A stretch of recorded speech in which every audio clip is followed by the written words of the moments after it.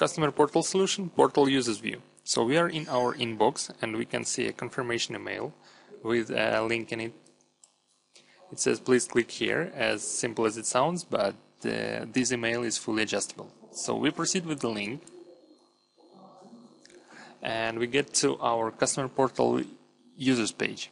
And the coolest thing here is user details section, where we can actually see how our solution looks for a customer portal user.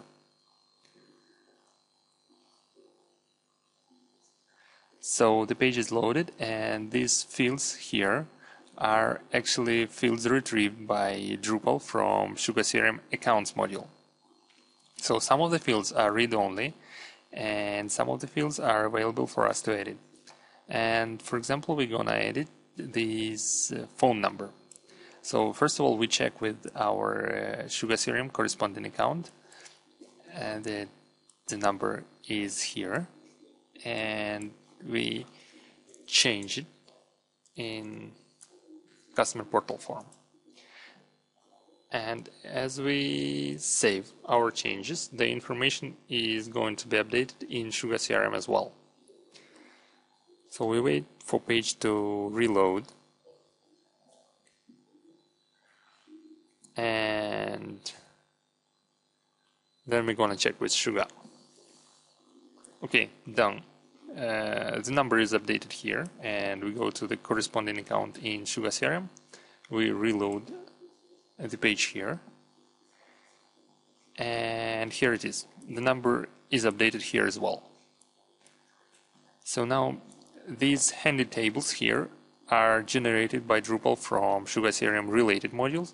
In this case, these are contacts and opportunities, and we can actually do same things here by opening a contact and editing it, and all the changes we do are going to be updated in SugarCRM as well. Now, for every action taken by a customer portal user, SugarCRM administrator can set up a notification.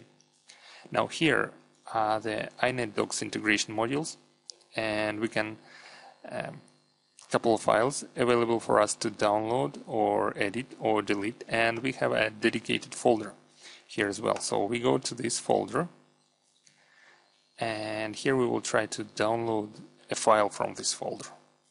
So let's try this one. So we save this file to our hard disk, and we go back, and now we're gonna upload a file to our dedicated folder. So this time we go for edit, and we click attach new file here, and we choose a file to upload. Here it is, and we open a file and click on save. Now we go back to our customer portal users page, and we open our dedicated folder once again, and we can see our file successfully uploaded here. So we go back, and this is it. This is how our solution looks for a customer portal user.